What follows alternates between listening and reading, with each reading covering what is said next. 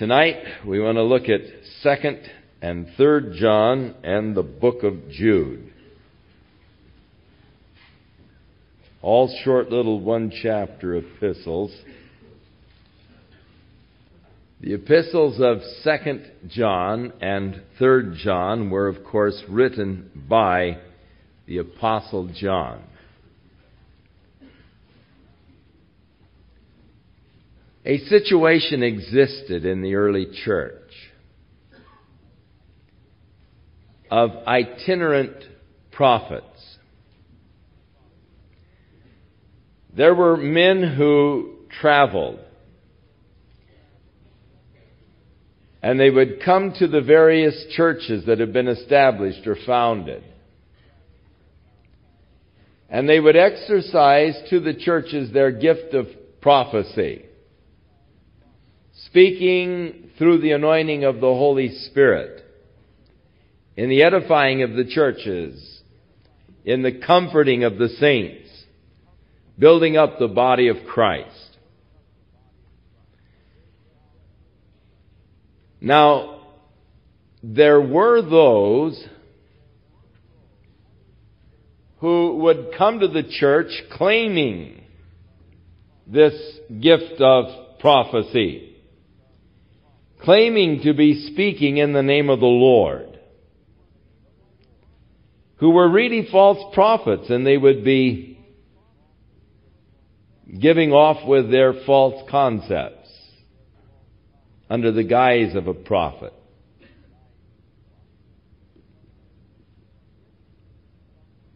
If someone should come in here and say, I am a prophet of God, and I have a message for the church, we'd send them to Romaine to check out the message. But in the early church, there would be these groups, itinerant prophets who would travel around, come to the church, minister to the church. Now, there came to be abuses with this. There would come those that would claim to be a prophet speaking for God, and they'd say, "Thus saith the Lord, prepare a great steak dinner. Mashed potatoes and green beans, Or, in the name of the Lord, they would say, "Thus saith the Lord, take care of this man's needs. Give him money for his purse." So, it was necessary in the early church that they write some guidelines for these itinerant evangelists and prophets. And so there was a book known as the Didache, which means the teachings of the apostles, the didactic.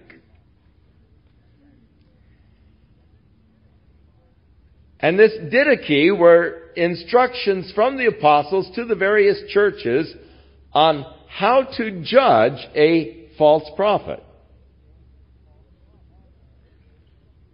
And basically some of the rules by which they judged them, if they came in and ministered, receive them and all, accept them, and if they stayed more than 3 days, then they were false prophets. Started living off the people,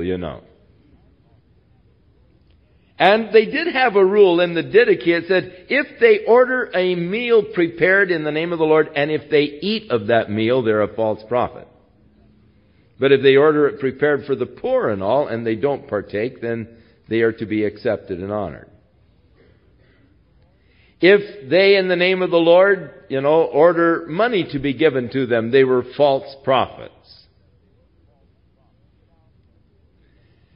Now, in the second epistle that John writes, he deals with the truth. Of course, both the epistles are very interested in the truth. And in the first one, he deals with those false prophets and their false testimony concerning Jesus Christ. In the third epistle, he deals with one of the men in the church who did not want any prophets coming in, would not accept or receive any of them because he himself wanted the preeminence. And to Gaius, who the third epistle was addressed to, he told him that he did well in accepting and giving hospitality to these itinerant prophets and evangelists, and that there was one Demetrius who was coming, and he encouraged him to receive him. He was a good man. So behind the two epistles lie these itinerant prophets and evangelists who just traveled around, sort of nomads in the early church. And, of course, the theme of both of the epistles is truth. So, the second epistle of John, he writes addressing himself as the elder. Now, that word elder could mean aged or ancient.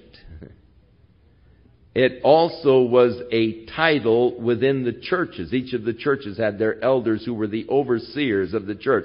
But the Greek word presbyteros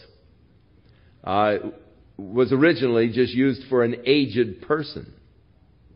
At this point when John is writing, he's probably over 90 years old, so he's very qualified to call himself the elder. Both of these epistles, if you'll notice, are quite short. And in both of them, he mentions there are a lot of things he wants to write about, but he will save that until he sees them face to face. He'd rather just talk to them about it than write to them about it.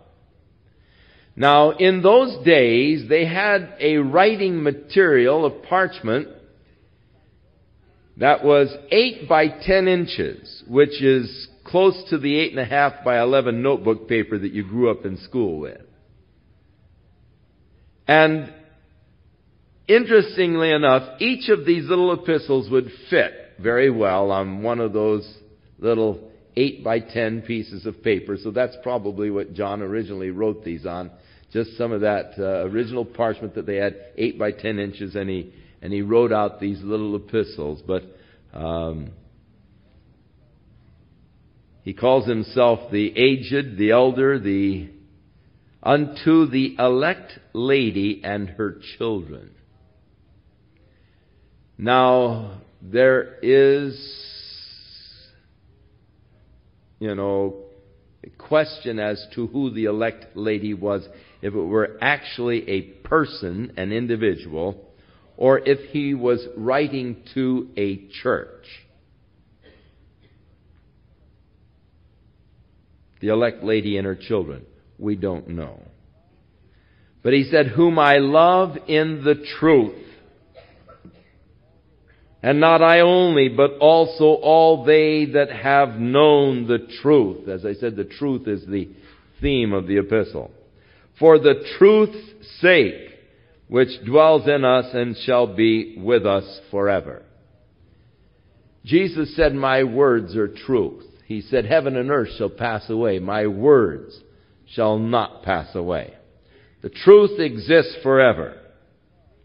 And so I love in the truth, or I love in truth, and all they that have known the truth, for the truth's sake. Grace be with you, and mercy and peace from God the Father and from the Lord Jesus Christ, the Son of the Father, in truth and love.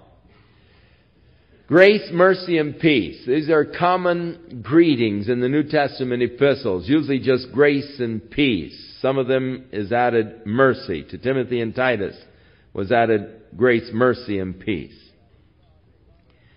The grace of God is God's unmerited favor to you. It's getting what you don't deserve. The goodness of God, the blessings of God, which we don't deserve, yet God bestows upon them. That's grace. Mercy is not getting what you do deserve. David, when he prayed very wisely, have mercy upon me, O God, according to the multitude of thy tender mercies, blot out my transgressions. And whenever I pray, I always pray, have mercy upon me, O God. I never say, God, I want justice. I'd be burning. Mercy, Lord. Not getting what I deserve. But God goes one step further. Grace. Hey, He gives me what I don't deserve. His love, His goodness, His kindness, His blessings. I don't deserve them, but He bestows them upon me. The grace of God. The mercy of God and peace. He said, I rejoice greatly that I found thy children walking in truth. Boy, if you don't know that truth is the theme of the epistle, you ought to know it by now. He, in each of the verses so far, has mentioned it at least once, sometimes more than once. I rejoice greatly that I found of thy children walking in truth, as we have received a commandment from the Father. And now I beseech thee, lady, not as though I wrote a new commandment unto thee, but that which we had from the beginning, that we love one another. This is really the essence of the New Testament and the commandments of Jesus. Jesus said, a new commandment give I unto thee, that you love one another. Jesus said, by this sign shall men know that you are my disciples, that you love one another. This is the sign to the world. Now, unfortunately, the church's witness to the world hasn't been that good. When churches get in squabbles with each other,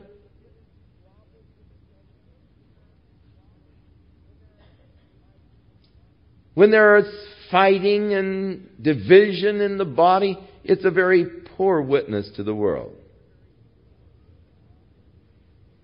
It's no sign that we're His disciples.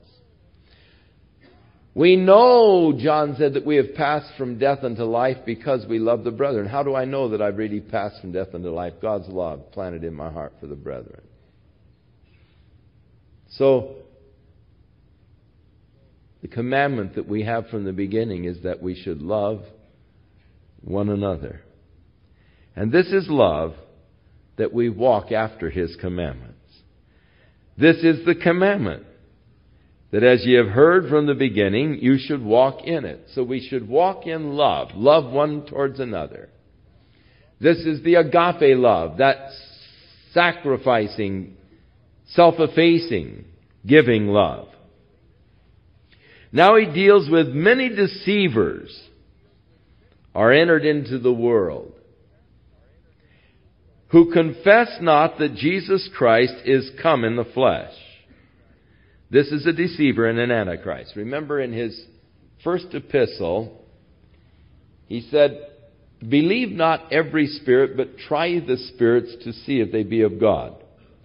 And every spirit that testifieth that Jesus Christ is come in the flesh is of God. But every spirit that testifies not that Jesus is come in the flesh is not of God, the spirit of Antichrist, which is already at work in the world.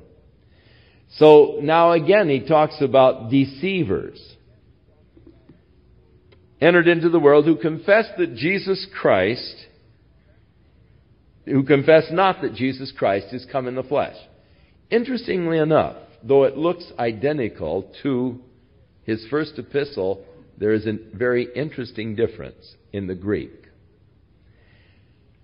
That difference lies in the tense, and in the second epistle here that we're considering tonight, the word literally is coming in the flesh.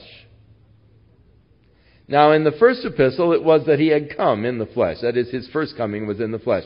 You see, there were the Gnostics who declared that Jesus was a phantom, an apparition. There appeared to be a person, but it wasn't really there. It was just an apparition.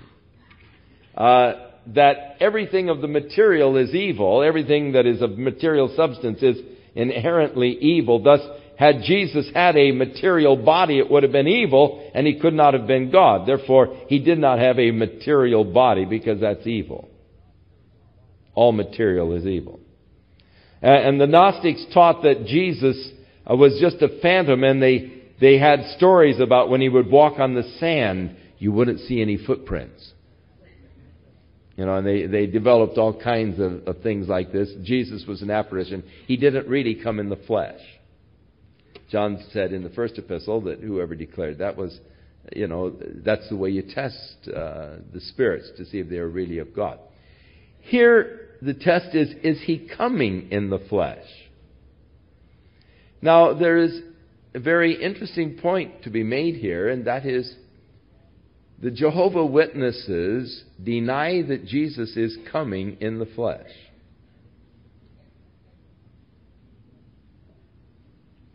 His coming is a spiritual coming. He came in 1914, established the kingdom of God in the secret chambers. He's not really coming in the flesh. Now, what does this then say of those who hold that doctrine? Many deceivers are entered into the world who confess not that Jesus Christ is coming in the flesh. This is a deceiver and an antichrist.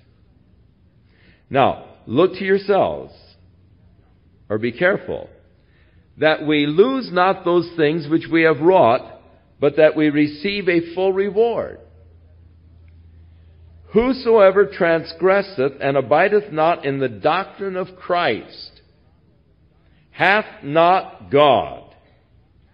Though they claim to have the Father, Jehovah's Witnesses, yet their denial of Christ is also denial of the Father. He that abides in the doctrine of Christ, he has both the Father and the Son. And if there come any unto you on Saturday morning, and bring not this doctrine,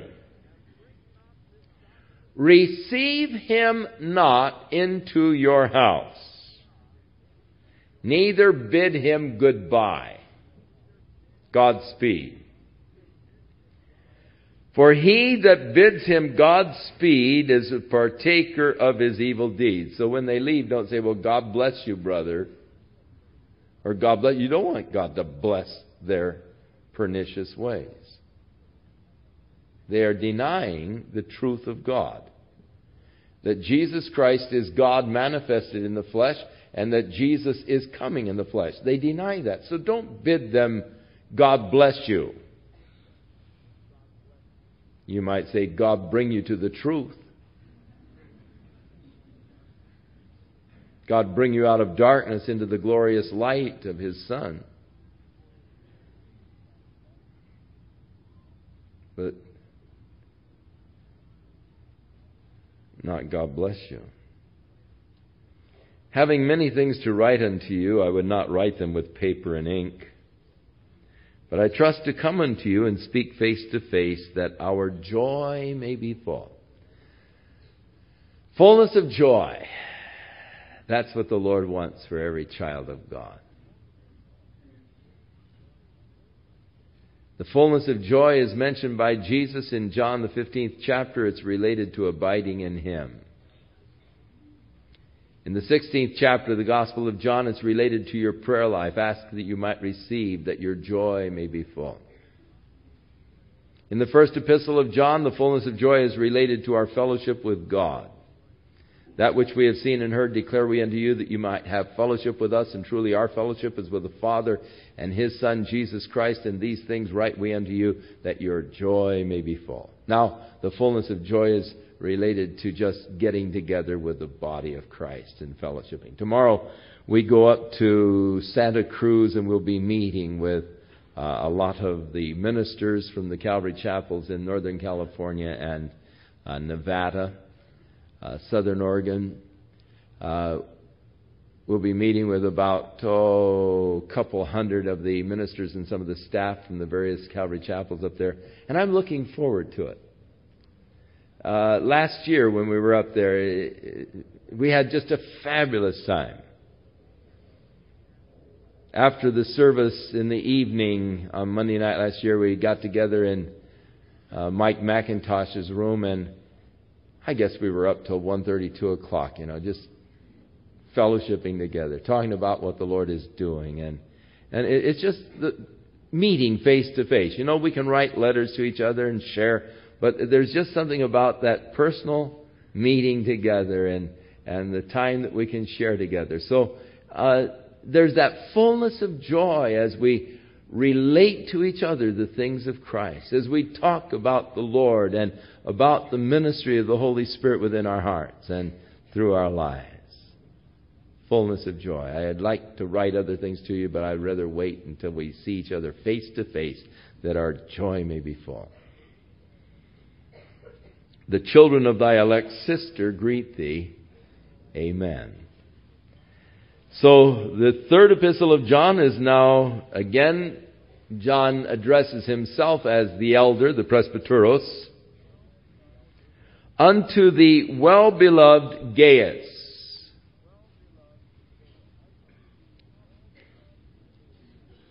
Probably not the Gaius mentioned in Paul's epistle to the Corinthians, for he was in Corinth, and it would appear that these letters were written to those in the area of Ephesus. Whom I love in the truth. Beloved, and he's talking to Gaius, I wish above all things that you may prosper and be in health, even as thy soul prospereth. Now, there are many people who quote this scripture as a sort of promise for healing. And they twist the scripture slightly, making it really sort of God's declaration. God saying, I wish above all things that you may prosper and be in good health even as your soul prospers. But this is a personal letter from John to Gaius, and he is greeting Gaius, who is well loved, with this beautiful wish that you may prosper and be in good health. As we so often in our letters, writing to someone we haven't seen for a long time, I hope that this letter finds you in good health. So to use this as a promise for healing is really not scriptural as God's promise for healing. It is the wish of John for Gaius. Beautiful wish indeed. I wish that you might prosper and be in good health, even as your soul prospers. But it is interesting that there is a relationship made between the prosperity of the soul and the physical well-being. And we are discovering more and more as we study the human body that there is a very definite, direct relationship between a person's physical health and their mental well-being. We are learning how that attitudes can change the body chemistry, and that bad attitudes can create harmful chemicals that will attack your body physically. And there is a definite relationship between mental attitude and organic illnesses in many cases. The psychologists say 90%. I think that they're overstressing their side. But there is a definite relationship between many illnesses and the mental attitude of the person. So there's a correlation made between the physical well-being with the mental, the prosperity of the soul, the mind. There is a proverb that says, a merry heart doeth good like a medicine. You know that they have discovered that that is scientifically correct? That laughter aids tremendously in the digestion of food. You ought to have a joke book at your dinner table.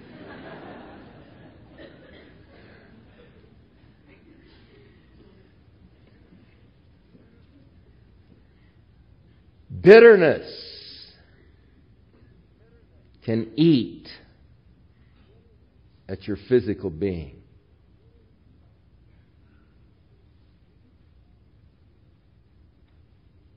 Can create ulcers. Chemicals that are harmful, destructive. So it is interesting that John would make the correlation between the physical and the emotional or mental. I wish above all things that you may prosper and be in good health, even as your soul prospers. For I rejoiced greatly when the brethren came and testified of the truth that is in thee, even as you walk in truth. And I have no greater joy than to hear that my children walk in truth. I can concur with what John is saying here. The greatest joy, I think, of a teacher is to hear that their children are walking in truth. You know, to come across someone that you ministered to 15, 20 years ago and find them walking in the truth is just a thrill. No greater joy. In the same way, there's probably no greater sorrow than to hear that your children have turned from the truth, got caught up in some weird doctrine, some heresy. That's painful. That hurts. But no greater joy than to hear that they are walking in the truth. Beloved, you do faithfully whatever you do to the brethren and to the strangers, which have borne witness of your love before the church, whom if you bring forward on their journey after a godly sort, you will do well. Now, he's talking about Gaius' treatment of these itinerary evangelists and prophets. You've been hospitable to them. You've helped them along their way. And in this you did well. It was, and they've come and they've told of your love. They've told of your hospitality. Because that for His name's sake they went forth taking nothing from the heathen. So these itinerant prophets had gone forth in the name of the Lord and for His name's sake, but they wouldn't take anything from the Gentiles, which is in the New Testament Greek, the heathen or the pagans. Because in Christ, you know, they were all brothers. There was Jew nor Greek, barbarian, Scythian. But so the Gentiles referred to those outside of Christ. I question some of the fundraising techniques of the churches today that go to the major corporations, or they go to the businesses, or they go to the world to find financing for the ministry and for the work of the church. The early prophets that went forth did not practice that. In fact, as I told you, if they asked for money, they were considered to be a false prophet. That's the apostles wrote their Didache, and they said if they ask for money, they're false prophets. So he is encouraging Gaius in his hospitality. The love that he had shown was good. It had been reported. And he said, we ought to receive such that we might be fellow helpers of the truth. Now I wrote unto the church, but Diotrephes, who loves to have the preeminence among them, did not receive us. Diotrephes, an interesting character. Look how his sin has been exposed throughout the years. A man who loved the preeminence in the church. He didn't want to give, any place to anybody else. It was, he wanted the preeminence. So when these prophets would come in, he wouldn't receive them. In fact, he even refused John the Beloved, the apostle of the Lord. There are Diotrephes still in the church today. Those who are looking for a position for themselves. Those that are looking for a place of power and authority, who want preeminence.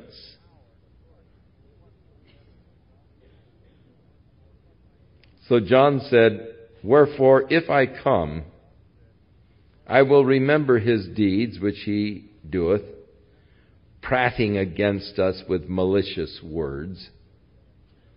And not content therewith, neither doth he himself receive the brethren, and he forbids them that would, and cast them out of the church." I mean, this guy was a real tyrant. He wouldn't receive these itinerant ministers, and if someone in the church would receive them, he'd throw them out of the church. John's exhortation is, "Beloved, follow not that which is evil, but that which is good. And he that doeth good is of God, but he that doeth evil hath not seen God." Again, here John puts the emphasis upon what a person is doing. "Be ye doers of the word, and not hearers only, deceiving yourselves." Not he who has the law is justified by the law, but he who does the law is justified by the law. Having the knowledge of Jesus Christ doesn't save you. It's following Him as your Lord that brings salvation. It isn't mouthing the Apostles' Creed that will save you. It's what are you doing? If you're doing good, then you're of God. But if you're doing evil, you really don't know God. Demetrius has a good report of all men.